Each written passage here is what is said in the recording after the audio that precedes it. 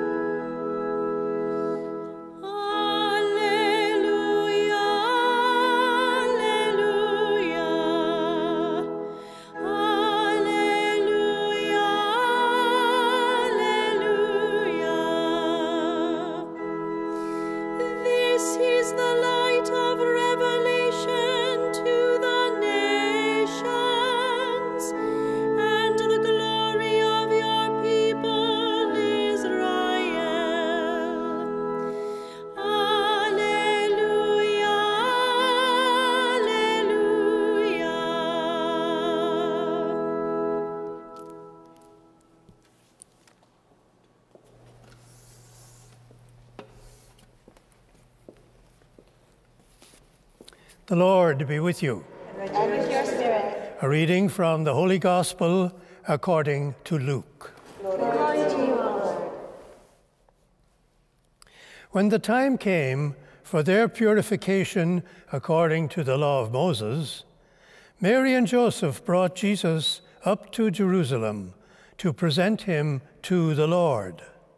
As it is written in the law of the Lord, every firstborn male shall be designated as holy to the Lord. And they offered a sacrifice according to what is stated in the law of the Lord, a pair of turtle doves and 2 young pigeons. Now, there was a man in Jerusalem whose name was Simeon. This man was righteous and devout, looking forward to the consolation of Israel, and the Holy Spirit rested on him.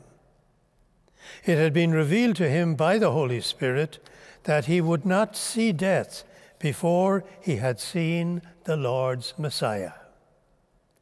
Guided by the Spirit, Simeon came into the temple, and when the parents brought in the child Jesus to do for him what was customary under the law, Simeon took him in his arms and praised God, saying, "Master, now you are dismissing your servant in peace, according to your word.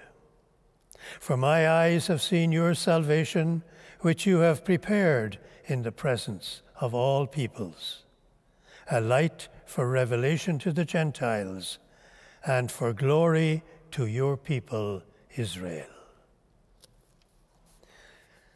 And the child's father and mother were amazed at what was being said about him. Then Simeon blessed them and said to his mother Mary, "This child is destined for the falling and the rising of many in Israel, and to be a sign that will be opposed, so that the inner thoughts of many will be revealed. And a sword will pierce your own soul too." The Gospel of the Lord. Praise to you, Lord Jesus Christ.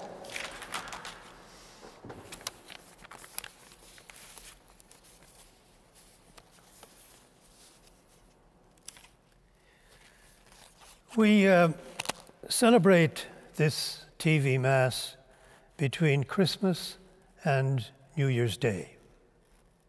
Goodbye and thank you to the first. Hello to the second in 3 days' time.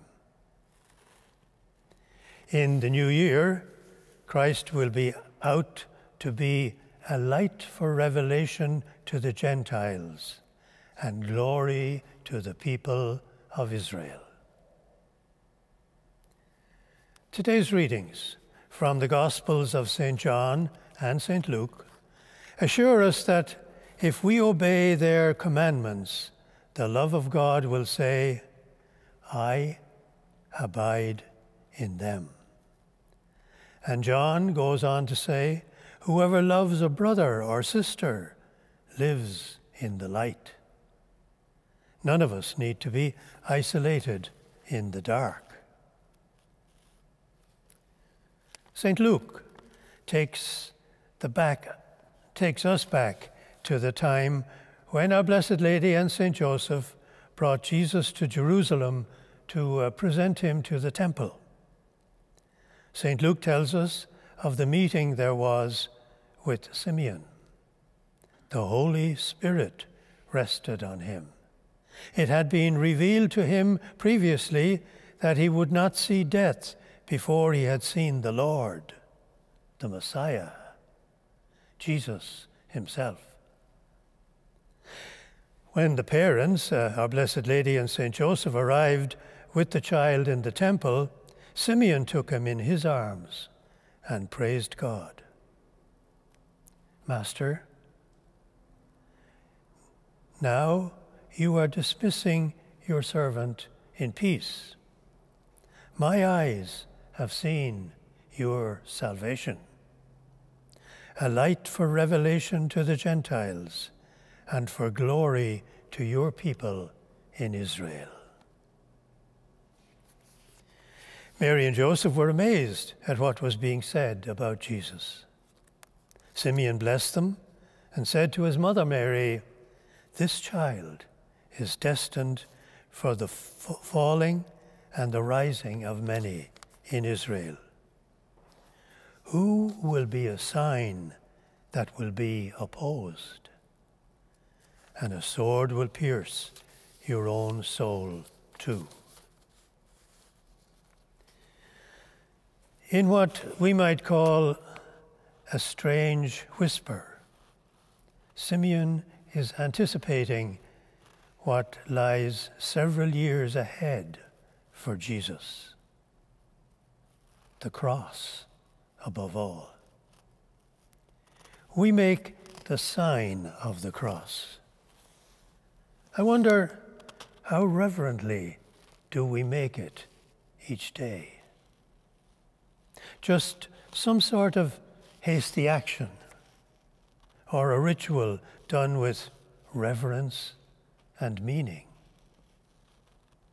Food for thought in the month of December and into the new year.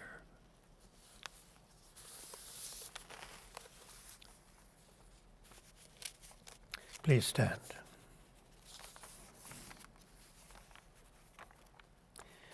For those in daily TV Mass community who have asked to be remembered in our prayer intentions book, especially those experiencing loneliness, that they may find the peace and hope of Christ during this season of Christmas, we pray to the Lord. Lord, hear our prayer.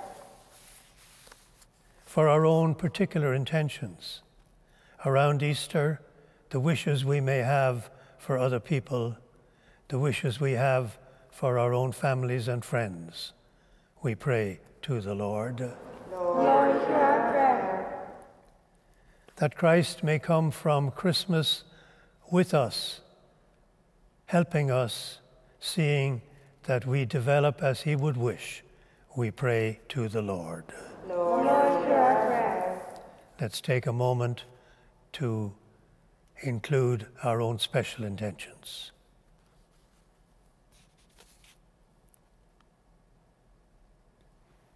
For them, we pray to the Lord. Lord, hear our prayer.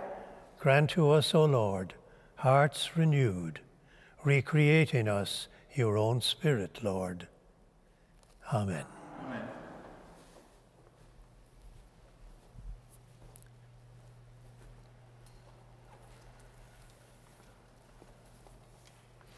Blessed are you, Lord, God of all creation, for through your goodness we have received the bread we offer you, fruit of the earth and work of human hands.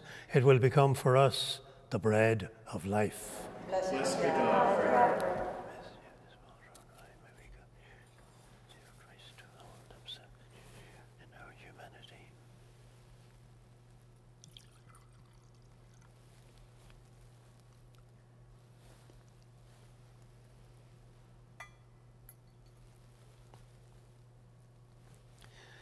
Blessed are you, Lord, God of all creation, for through your goodness we have received the wine we offer you, fruit of the vine and work of human hands.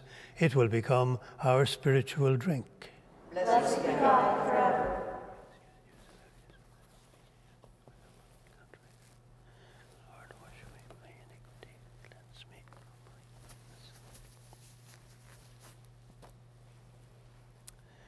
Let us pray that our offering of Eucharist today may be acceptable to God, our Almighty Father. May the Lord accept the sacrifice at your hands for the praise and glory of His name, for our good and all of the Holy Church. Receive our oblation, O Lord, by which is brought about a glorious exchange, that by offering what you have given, we may merit to receive your very self. Through Christ our Lord. Amen.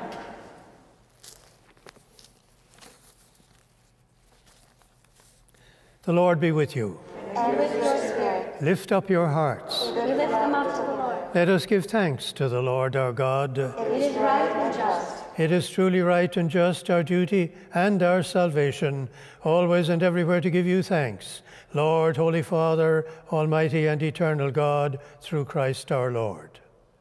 For through him the holy exchange that restores our life has shone forth today in splendor.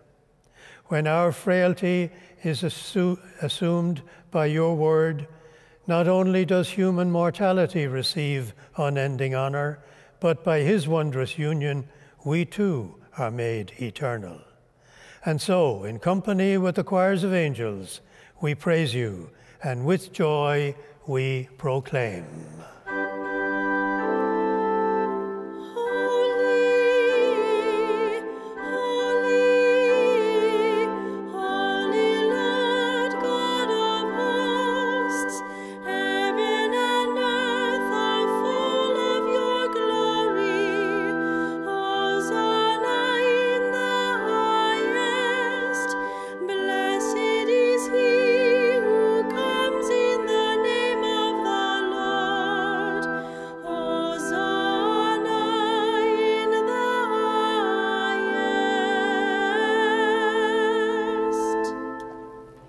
You are indeed holy, O Lord, the fount of all holiness. Make holy, therefore, these gifts, we pray, by sending down your Spirit upon them, so that they may become for us the body and blood of our Lord Jesus Christ. At the time he was betrayed and entered willingly into his passion, Jesus took bread, and giving thanks, he broke it, and gave it to his disciples, saying, "Take this, all of you, and eat from it, for this is my body, which will be given up for you."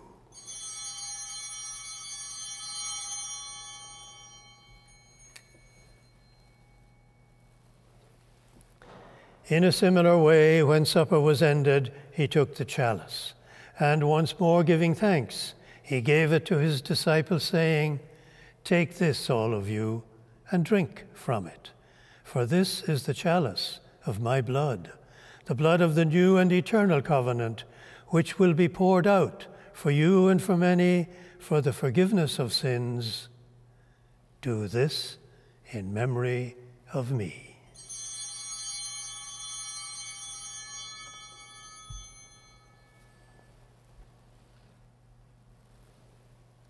The mystery of faith.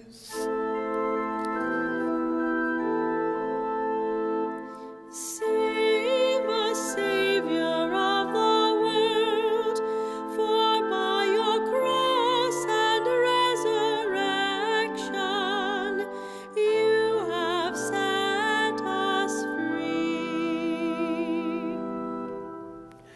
Therefore, as we celebrate the memorial of his death and resurrection, we offer you, Lord, the bread of life and the chalice of salvation, giving thanks that you have held us worthy to be in your presence and minister to you. Humbly we pray that, partaking of the body and blood of Christ, we may be gathered into one by the Holy Spirit. Remember, Lord, your church spread throughout the world, and bring her to the fullness of charity, together with Francis our Pope, our bishops, and all the clergy. Remember also our brothers and sisters who have fallen asleep in the hope of the resurrection, and all who have died in your mercy. Welcome them into the light of your face. Have mercy on us all, we pray, that with the Blessed Virgin Mary, Mother of God, with blessed Joseph, her husband, with the blessed apostles, and all the saints who have pleased you throughout the ages, we may merit to be co-heirs to eternal life, and may praise and glorify you through your Son, Jesus Christ. Through him and with him and in him, O God, Almighty Father, in the unity of the Holy Spirit, all glory and honor is yours forever and ever. Amen.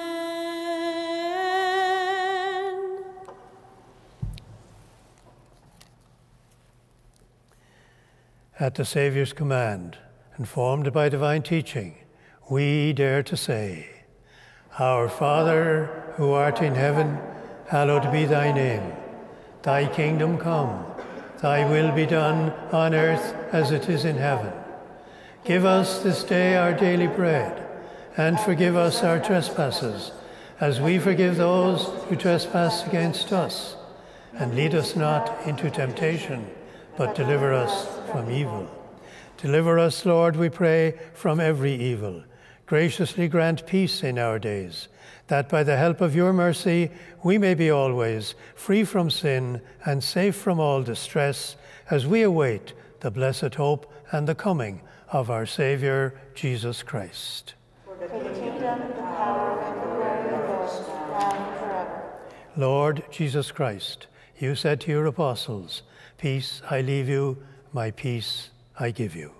Look not on our sins, but on the faith of your church, and grant her peace and unity in accordance with your will, who live and reign forever and ever. Amen. The peace of the Lord be with you always. And with your spirit. Lamb of God, you take away the sins of the world. Have mercy on us. Lamb of God, you take away the sins of the world. Have mercy on us.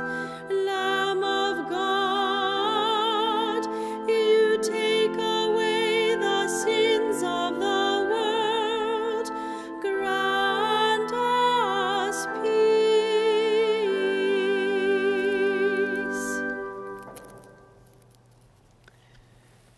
Behold the Lamb of God. Behold him who takes away the sins of the world. Blessed are those called to the supper of the Lamb. Lord, I am not worthy that you should enter into my roof, but only say the word, and my soul shall be healed. The body of Christ.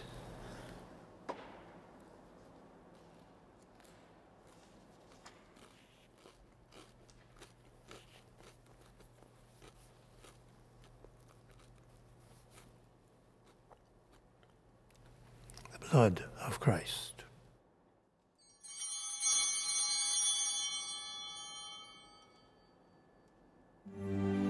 Please join me now in this act of spiritual communion. My Jesus, I believe that you are present in the Blessed Sacrament.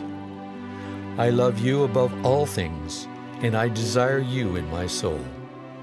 Since I cannot now receive you sacramentally, come spiritually into my heart, as though you were already there.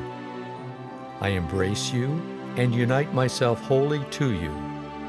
Permit not that I should ever be separated from you. Amen. Let us join together in this prayer to Saint Joseph. Hail, guardian of the Redeemer, spouse of the Blessed Virgin Mary. To you God entrusted his only Son. In you Mary placed her trust. With you Christ became man. Blessed Joseph, to us too show yourself a father, and guide us in the path of life. Obtain for us grace, mercy, and courage, and defend us from every evil. Amen.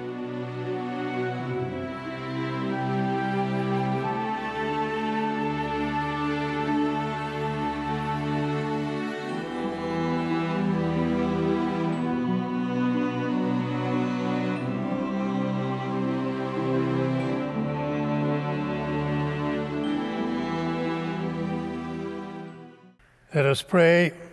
Grant, we pray, Almighty God, that by the power of these holy mysteries, our life may be constantly sustained through Christ our Lord. Amen.